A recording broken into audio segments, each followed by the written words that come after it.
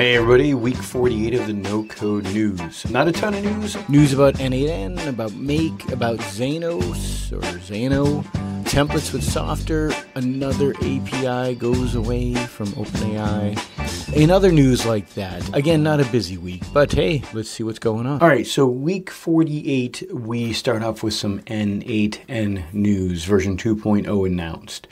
It looks interesting. They're at 1.9 or something, I forget. And it's nice. They might have some, when it's released, I'll test it out and add some more news about it.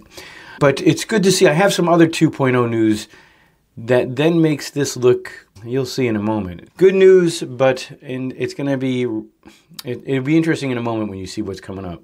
Make.com AI agents for sale. This is just a good example with Make.com of something customers ask me for quite a bit. And they want to take phone calls and incoming calls and turn them into something that can be answered by AI because a lot of the questions are repeat. And again, the fear is like, hey, then these people lose their jobs. Some of these jobs either go away and get replaced and the person can do something else that's more maybe in-depth or skilled for that particular role or area. Or yeah, sometimes jobs just go away. That's a bummer. But in this case, it is a demand that I get a lot of. And if Make can really work with this other tool that they talk about, which is MeetGeek, then that's an interesting combination and a good example of no-code combinations to then solve a problem. And the particular person who asked me about this is just a business owner. If I could say, listen, I'll hook these two things up for you and you can support it, or you can have me support it, or you can add to it. It's just another win for how I like to do things, where I give the business owner the power to keep doing it or hire me if they want to keep doing it. So yeah, MeetGeek and Make.com making a support call AI system. Now, the next bit of news is just a Softr template, so it's cool. Not the biggest news in the world. Like I said, it seems like a slow week. Could be the holidays. Just another template out there you can grab and use. Health Check Dashboard. Nice charts and graphs. Any of this stuff can just give you ideas on what you can build too, so it's cool it's there. But just the fact that you can just grab a template and go is pretty awesome. Another thing that came across my radar is Microsoft Foundry. I don't have much to show for this. Actually, I thought I had a news thing on it, but I don't. But basically, Microsoft Foundry is a no-code platform that you can use at the UI level or the code level to build AI and other automations. It's tricky, though, because they had this other one from earlier, and it just seems like sometimes just things don't get any more funding or attention from them. So it's never clear where to invest with them. So yeah, it's there, Microsoft Foundry. Another item that came up in the news, maybe even last week, was the Manus browser. And I was just using this a moment ago, and it takes over your browser, puts it in the background tab so you can keep working. But customers I work with need this to go do a task. And if it can go do it, if it can go gather that data, get that reporting for them in a way that is consistent and doable, that's great. It could be a one-off task.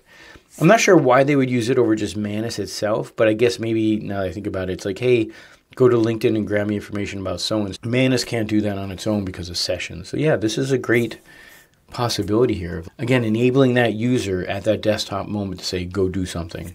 So it's bringing tools to the user at the desktop moment to say, go do something. And then if they decide this is something they want to keep doing, Manus with MCPs, Manus with scheduled tasks, just bring it all together with very little need from someone in the back end to put it together. So it's nice. So it's worth looking at. I think it's some cool things how when it takes over the browser, you have the tabs and it shows you it's being used by Manus. That was neat. All right, 2.0 news that I was trying to mention before, in not totally just take away the 2.0 N8N news, but this, I feel like I'm missing the boat here. Xano 2.0, even at the pricing that it has, I don't know, like, why am I using N8N? I sometimes wonder when you have a Xano 2.0 that I could build a static website in because of the new features. I could open up VS Code if I wanted to have Claude do something, but I can also drag and drop in their interface, use their database.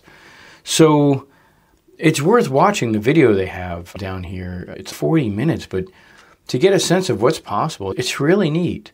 So I would say at 2.0 and N8N at 2.0, I don't know how to compare the two. When I hit Xanos, I'm going to see how it integrates with other services like Google Drive. Maybe that's the difference.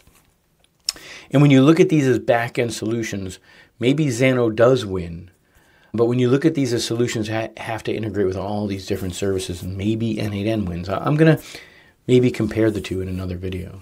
So this is OpenAI ending API access to ChatGPT 4.0 latest in February. And this leads into another training video and series I have where I just talk about running your own local LLMs, running your own hosted LLMs, or if you need more scale or whatever, do something in Bedrock where you can keep running that LLM as long as you need to. If that LLM is doing what you need today, then in 5 years it's still going to be doing it. So you don't have to keep changing just because they're changing. Interesting news, and just a reminder that maybe we stop using them out of the gate and start using our own models. The Antigravity, Google Antigravity IDE, it's had a week or maybe two to really get some use.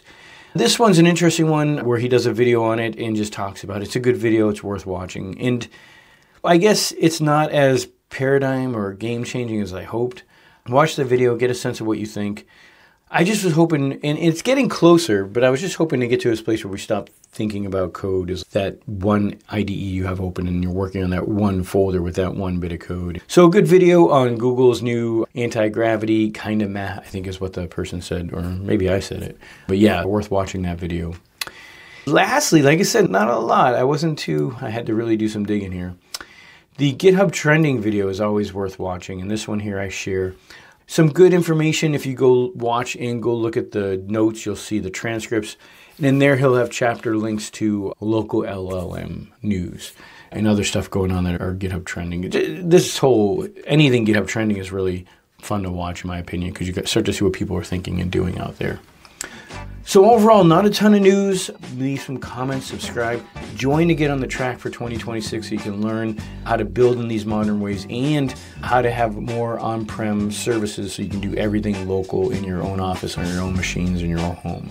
But join to do that. That's going to be paid. I'm working on those videos and it just takes time to really get them right, and then I'll start releasing those. But leave comments below, and all right, thanks for listening.